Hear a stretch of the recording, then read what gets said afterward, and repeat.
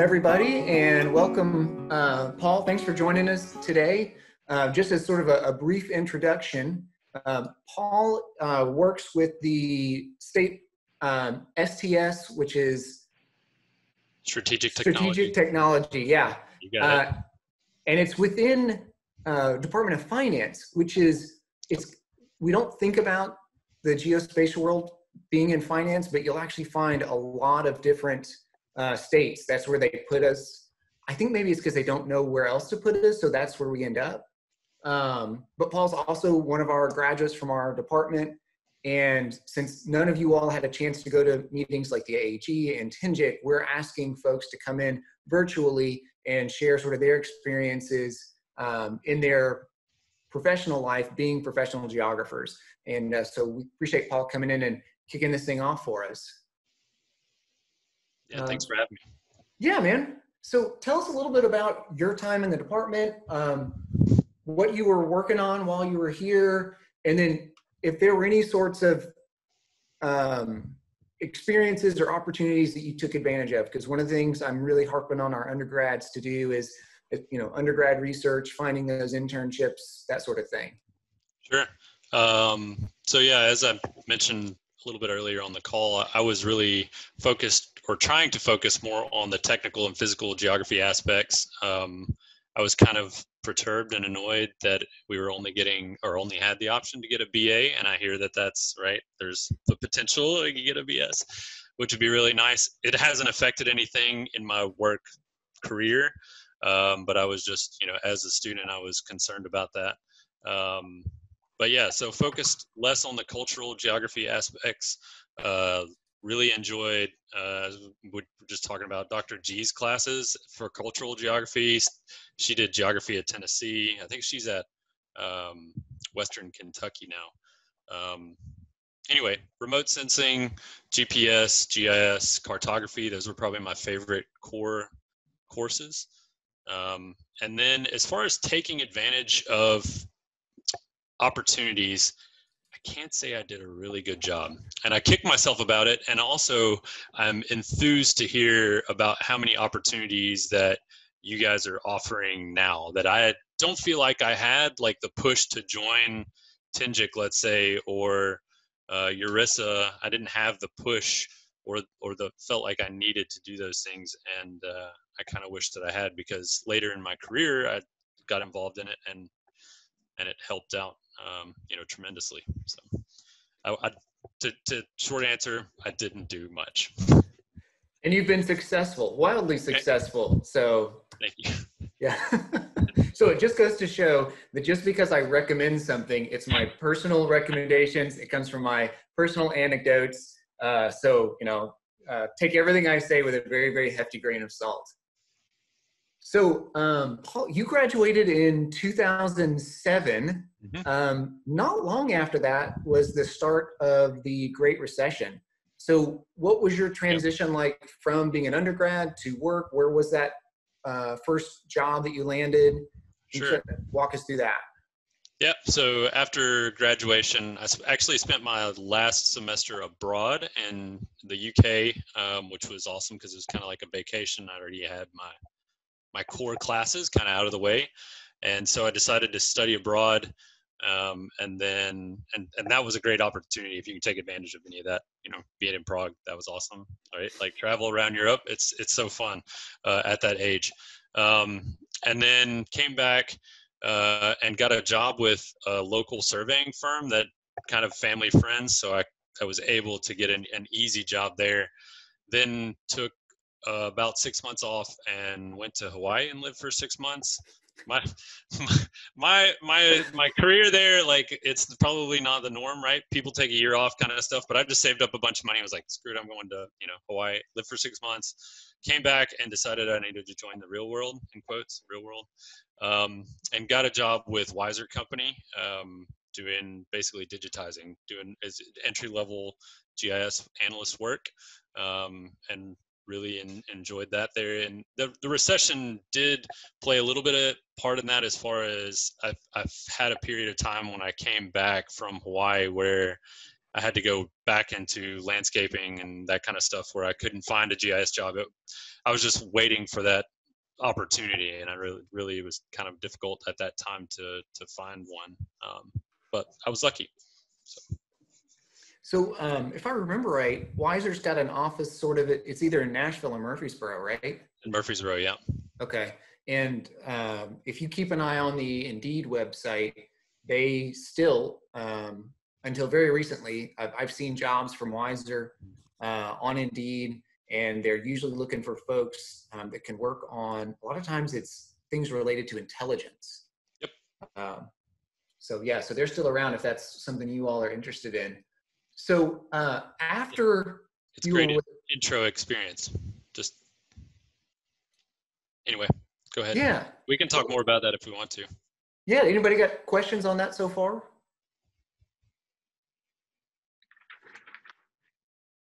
Nope, doesn't look like it. Nathan turning over a piece of paper. That's what popped up. All right. So you were with Weiser for a while. How long were you there? 7 years. Yeah. Oh, wow. Yeah, so I worked my way from geospatial analyst, kind of that digitizing, then to a technical lead, and then to a team lead, production manager, all on the defense side. So it is geo and intelligence. But yeah, mostly digitizing work. I don't know what they're working on now, but it was great experience for me at the time. And yeah, then I moved on to STS. So with Weiser, did you have to go through the security clearance process? Yep. Okay. And Kurt talks about that now in his 499 class. So that's good. And can you sort of just talk to us a little about, when you say production work, what does that mean? Sure. Yeah. Production, like data production, right? So you're either taking imagery and collecting things from that, or you're conflating data together. So you're bringing data sets from multiple things to produce a product, right? The data being the product. Okay, cool. Yep. All right. So 7 years with Weiser, and then at some point you made this switch to STS. So how did that work out? So basically, and just kind of a heads up, as far as the defense industry and the engineering industry and private sector in general, right? A lot of it can be contract based, so it's up and down as far as money goes, and people, and you know, it's just, that's just how it works, right? You have to get a contract if you work for an engineering firm to work, right? To get money. And so a lot of that up and down made me pretty stressed out. And so I was looking for something a little bit more stable, something where I could help folks. I really found that I enjoyed that most about STS, and just started kind of looking around. I wasn't in any like immediate need for a job at that time, but it was just like one of those things. I gave myself enough stress and was taking work home and that kind of stuff that I didn't want to mess with it anymore. So I just started looking, and then yeah, luck would have it, I found a job at STS. I did go to a middle TNGIC meeting and got to meet some of the folks that were working on the team. So that was very important. But yeah, that kind of led me to where I am now. So was that your first interaction with TNGIC at that point? Yeah. So another kind of oddity with me, my dad was a local planning and zoning guy for Franklin County. And he was like going to TNGIC meetings ages before, you know, you should check out GIS, because he knew I was going into geography and geology. Those are both my kind of focuses. And yeah, you should check out GIS. Okay. All right. Well, sure, Dad. Yeah. And then like later on down the line, he's like, oh, well, you should go talk to Dennis Peterson. He's the man in GIS, you know? So it's like, okay, well, I'll go talk to Dennis and that kind of stuff, and meet folks. And yeah, I don't know if that answered the question. I was just kind of like running around with it. Oh, tell us a little bit. Tell us about Dennis Peterson. Sure. Yeah. So Dennis Peterson is, yeah, for those that don't know, he's basically the GIS director or GIS coordinator for the state of Tennessee. So he's the director for our group, and our group is in, you know, it's in finance and administration, but we're kind of the consolidated IT group for the state of Tennessee. That best describes us. And we're going to get to Dennis's role with the LiDAR here in a minute, but For sure. Before we get into that, what other things were you working on if anything, because I don't know exactly when the planning for the statewide LiDAR acquisition started. So what other things were you working on besides the LiDAR project? I work typically, there are three main focuses for me, and that's imagery, parcel data, and LiDAR. Basically, our group is, we take data from other state agencies and then serve it out either to the public or to emergency communications districts or to other state agencies. So I get parcel data from the comptroller of the Treasury, and then I put it out there on the property viewer. That's one of my main tasks right now. I also take imagery from TDOT's flights, or we're in the process of removing the Google imagery product from our services, but basically that's just for state agencies and emergency communications districts, and we're replacing that. So I'm working through that with the vendor, basically. So, all right, we're going to get to planning and budget stuff here in a little bit, but go ahead and tell us a little bit about the statewide LiDAR project, sort of how that came about, and sort of the workflow and the process for that. Okay. Yeah, the very first parts of the LiDAR project, I wasn't actually at the state yet. They had just started and received a pilot project, I believe, in 2012, 2013. And then that kind of morphed into collecting a large-scale 27-county project that covered the entire Cumberland Plateau. And so at that point, I moved into a role where I was focusing on the LiDAR project as well as my other current tasks. And yeah, the LiDAR basically was like, we've got all this data and it's coming in. We need to figure out how we need to serve it. It's a really big thing for Dennis to be talking about, at TNGIC, for instance, or the GIS community as a whole, whether it's in state agencies, it's just got so many uses. And so we needed to come up with communication plans, like all the things that need to figure out when you have that much data and you're trying to share it. And then my involvement from there grew into doing quality control on that project, then to well, we have all this data now, and how do we empower the users, or how do we figure out how the state folks around the state can actually use it, right? You got all this data, people just don't know as far as information wise, like, oh, I heard it can do that. Well, okay, let me show you how it can do that. Or how do you get that person to start accessing it, start putting it to use. So in your experience so far, what are the products that most people need from that data set that you've got? Contours, for sure. Contours and the elevation models. Those are probably, most people come into it and think that they may want the point cloud, but they don't necessarily need the point cloud. They don't need it for their workflow. So it's a lot of the derivatives that we've seen the largest use case in, really. All right, I'm going to be really mean. I'm going to put Kelly and Adriana on the spot for a minute. So you all knew this was coming. So go ahead, one of you or both of you unmute yourselves and tell Paul a little bit about the project that you all did for your undergrad research. All right, fine, Kelly. Sure. We used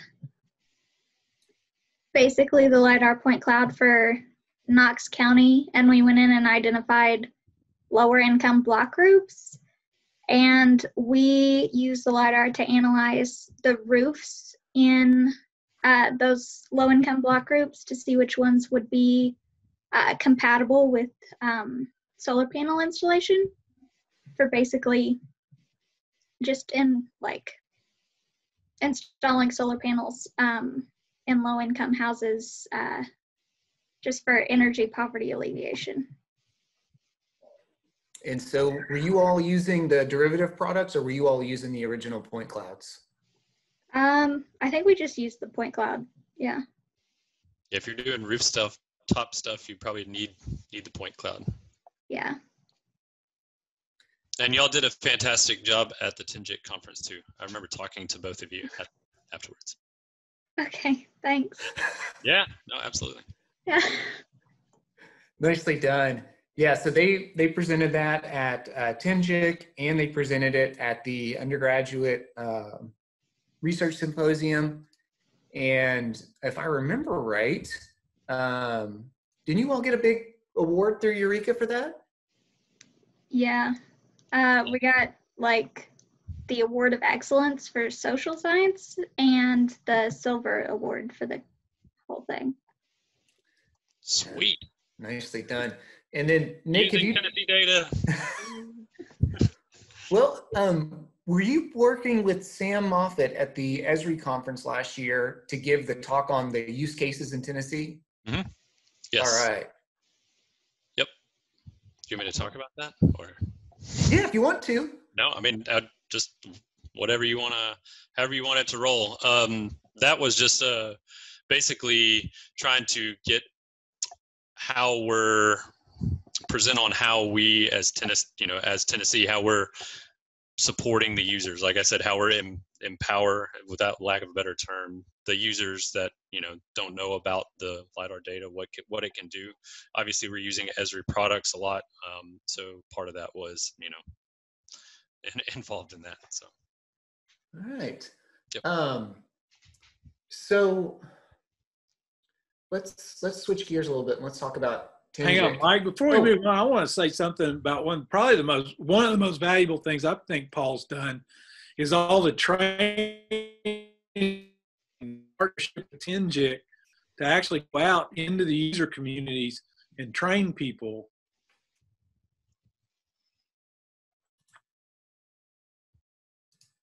You're kind of breaking up on the audio. Maybe that's just me. No, so you're just talking about the training that you've been doing. Yes. Yeah. So at this point, we have trained, I have trained 400 something plus folks, we being Tinjik, right? So Tinjik foots the bill for me, and the state of Tennessee foots the bill for me to go and train, I don't know, somebody from Blount County or from Kingsport, or, and they could be, a city engineer, or they could be a state agency user, they could be a student. I've had tons of students in the classes. And so basically had to develop a training course on how to use the data, how to put it to use, how to just introductory level put it to use. And I've taught that, at UTK, I've taught that at ETSU, all across the state. And now that's actually morphed into me doing video recordings. So now that's available online on our website to state agency users, to the public. This data is out here. Here's how you can start putting it to use.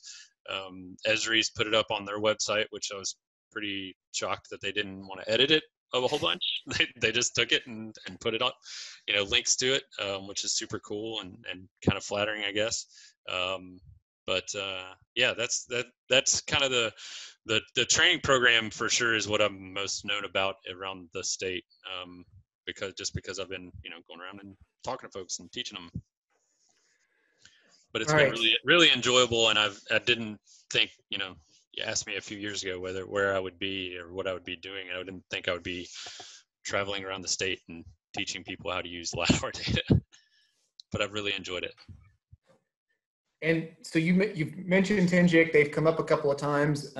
You're currently running for the board of directors. Mm-hmm. So you obviously see some value in the organization. Can you just let our undergrads know a little bit about what you get out of being part of that? Sure, yeah. And I can preface it by saying, again, I did not do much as an undergrad, and I didn't do much while I was working in my early career to be involved in the GIS community in Tennessee. And once I started getting involved, it just improved my networking, right? They always say networking, that's such a big, it is, right? Like, it's great to know people for a number of reasons, to have a contact to say, hey, do you know much about this company or this person, or do you know anything about this data, right? It's just, there are so many different things that you can gain from the networking aspect, but also you get to learn about how people are using data, or how they're doing, how they have their GIS set up, how they're doing their work, which is extremely valuable, and I think increases your knowledge. And you can also, in turn, kind of do the same, right? You can tell people what you're doing and learn how to maybe make your workflow more efficient, or help yourself find a job in the future, or, you know, there's just so many benefits. And I think the biggest thing as an undergrad that I would maybe recommend or take, like, make yourself impressionable by not necessarily like walking up to me at a conference or Dennis at a conference or somebody at a conference, is just introducing yourself. That certainly helps, but getting involved, put your face, like, not only do you like somebody that comes up and introduces themselves to me one time at a conference, I may remember them, but if I worked with them on the outreach and education committee, right, like, I'm definitely going to remember, oh, hey, Mike and I worked on whatever this committee, or worked on this project, or I just think getting involved, like, really, you know, that takes it to the next level. And you even remembered their solar LiDAR project. Yeah, absolutely. Yep. Yeah, very cool. Kurt, anything else you want to chime in with right at the moment? No. All right. So if I understand right, Paul, you've got your bachelor's, but you don't have any sort of advanced degree. Is that right? Correct. Yep. You got any plans for that going forward? I've researched it a little bit off and on, and I don't think I'm going to pursue it at this point. Just not one of those things that I'm interested in, I guess. There's some benefits with the state that I can go back and get probably my master's, but it would take, I have to be biting little chunks off here and there, and I value my personal time way too much. I like playing in my shop or in the yard on the farm. Gotcha.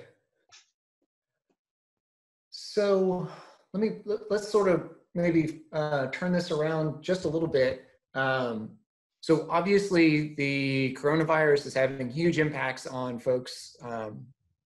And one of those big impacts is the financial impact on local, state, and federal agencies, most likely, but definitely at the local and the state level. How is that impacting? Is it impacting your budget? Is it impacting who or if you're hiring? Is it impacting what kind of projects you're doing? Mostly the projects that I'm doing, because I don't have the direct hands-on as far as budget and the, you know, that other stuff. That's just, you know, but the projects, yes. So currently, Suzanne White on our team, she works with STS-GIS. She handles the special projects, and she's been coordinating with health, and I've been helping her update data for a dashboard, basically to be feeding folks, state agency users, and then now it's going to be put on the governor's website or whatever. So that's definitely taken a chunk as far as time goes and investment, you know, and for that to take away from my other projects and things like that. So it's definitely affected me there. I have to work on, you know, now on the weekends, we got to update as soon as the health data hits the website and hits our, like right after this, I'm probably going to update the data. So, spoiler alert, Trousdale County goes up by 800 today. Yeah. Oh, what's that about? Prison. Oh, wow. Okay. What are you using on are you guys just updating a REST service? So what we have basically is ArcGIS Online is what's feeding dashboard as your products, right? So getting a CSV from the health department and then taking that and publishing it to ArcGIS Online, and then it's feeding the dashboard. Okay. All right, I got one more for you, and then I'm going to turn it over to Kurt and the undergrads that are here with us. So you've been doing the GIS thing for several years now. You started with the digitizing, sort of at the technician analyst role, and you've right. Definitely worked your way up. If you were in charge of hiring some folks, especially either interns or new grads, what are the things that you're looking for, or would you be looking for in that scenario? Sure, and it all depends on, right, for STS-GIS, right? We're in there's so many little niches, right, in GIS. But for us, I would say that it would be somebody with a little bit of programming experience. So a little bit of Python, where you'd be able to at least look at it and tell you what it's doing. I'm not the best at it. I'm not a programmer. We have programmers on our staff, but it definitely helps a little bit. I would say just being overall well-rounded to know, how a GIS is set up, how it works, data sharing to a user. Most folks are Esri, Esri shops. So definitely having the ArcGIS Online experience, being able to set up a quick dashboard or a story map or something like that, I think could definitely help. But well-rounded with clear and concise communication, I think those go really, really, really far. So if I was interviewing somebody, that's what I'd be looking for. I heard someone recently say, hire for attitude because we can teach you the skills. Sure. Yeah, if you have a basic knowledge of how to solve simple problems, simple GIS problems, you may not, may not want to tackle all of this, serving out millions and millions of, gigs of data out to whatever on the first day. You're gonna have to learn work your way up. So just being able to solve simple problems and then, clear and concise communication, which I'm still working on to this day. I'm good about providing a humongous paragraph and then being like, oh, this really only needed to be one line or 3 bullet points, and the people will get what that. And I do the same when I read somebody, it's like, why did you write this paragraph? Yeah, I'm guilty of that. I'm always like, oh, they probably want some context for this. Right. Yeah. Let me give you the backstory. Yeah.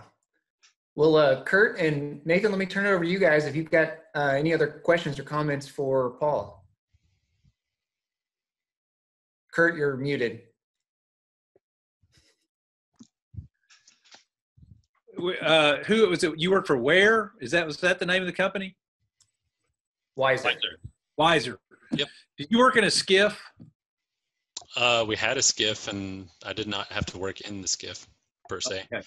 All right. The reason I ask, I got an opportunity to work in a skiff at Intergraph, and it's a horrid environment, so I don't recommend it. And I think it's secure, compartmentalized, institutional facility or something, but yep. It's behind the curtain, no windows, things like that. Yeah. For a minute, I thought you meant a small boat. No. I would rather work in a small boat. Makes more sense. Yeah. Yes. Yeah. That's all I got. All right, Nathan, anything from you? No. No. All right, Nick, Kelly, and Adriana, y'all got anything else to ask Paul about today? Yeah, I guess a quick question. And it has to do with sensitive information. I don't know if with the COVID data that you're working with, any of the tables or attributes contain sensitive information, but are you, or in the past, have you worked with sensitive information, and how have you, I guess, managed that of showing or completing projects that you have to complete without, revealing any information that shouldn't be revealed, or at least shouldn't be revealed to a wider audience? Sure. Yeah, I haven't had to work with very much sensitive information as far as the health data is concerned. Most of that is filtered before it gets to us, so we don't have to worry about it, right? They're super sensitive, to get a connection to one of their databases. Their databases have lots of personal information in them, so we typically don't, unless you have a specific need for a specific project. It's just not something that's just typically shared, just in my position. So yeah, if that answers the question.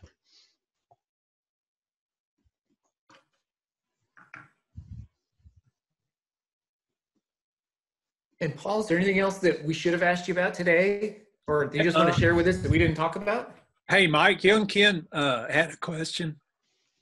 Check the chat. Oh, here. Okay. Let's see here. Okay. So Dr. Kim, thank you, Kurt. Appreciate that. Would like to know if STS has any internship opportunities for undergrads.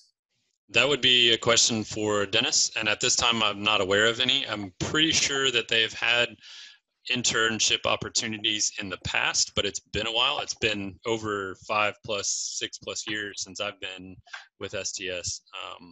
But I think they happen based on what I've heard Chris and my direct supervisor, Chris Meeks, and Dennis talk about. All right. Mm-hmm. Absolutely. Yeah, I don't, as far as any additional things, I would say maybe like 2 tips. I don't know, 2 tips that I could think about. Like when you asked me to do this, I was like, what did I wish I knew, like as an undergrad, going into the work, like, this scary world, right? The first one I would say is it never hurts to ask for more money. When you are in a job interview, always, and I've been in the position in hiring, and you've got a little, you're going to offer somebody X amount of dollars, there's always a little bit of extra. And if there's not, then they'll just tell you no, and then you can accept the job. So I would say that I was always afraid to do that when I was first coming into I was afraid of that when I first came into the job market and looking. I was like, first GIS job, sweet, yes, I'll take it. Instead of saying, well, like I was really looking, for an extra 5% based on my budget or whatever the case is. And, they may make it work out and make your life just a little bit easier because money, we work for money. So. The other thing would be that communication is key. I think, you don't have to necessarily be an extrovert to get involved in TNGIC, for instance, or a network or anything like that, but just clear communication and communication skills go a long way. Whether, again, you don't have to go get involved in every single thing, but just putting your name out there and having people be able to recognize your face and know what you've been doing, that really helps, I think. Yeah, I definitely think so too. Those are my 2 tips, I guess. Awesome. That I wish I had known. Don't type paragraphs and ask for more money. All right. Well, Paul, we really appreciate you hanging out with us today and giving us part of your afternoon. No problem. Thanks for having me. Yeah, man. I feel honored. Well, you like kicked this thing off for us. All right. So for the rest of you all, we're going to do this again next week. We're going to have one of my classmates from the University of New Mexico is going to join us. Her name is Kate Linzer, and she works for a company called Unique Places. And she's sort of the exact opposite of Paul's situation, where she is a one-person GIS department that works with a bunch of clients and works with her company. So you'll kind of get 2 very different roles within this GIS environment this way. So Paul, you're welcome to join us if you want to. Sounds interesting. I like it. All right. Well, if that does it from everybody, everybody have a great rest of your afternoon, and thanks for hanging out with us. Thanks for hosting. Yeah, thanks a lot. Thanks for joining us from Prague. Of course. All right, y'all take it easy. Thanks. Sure thing.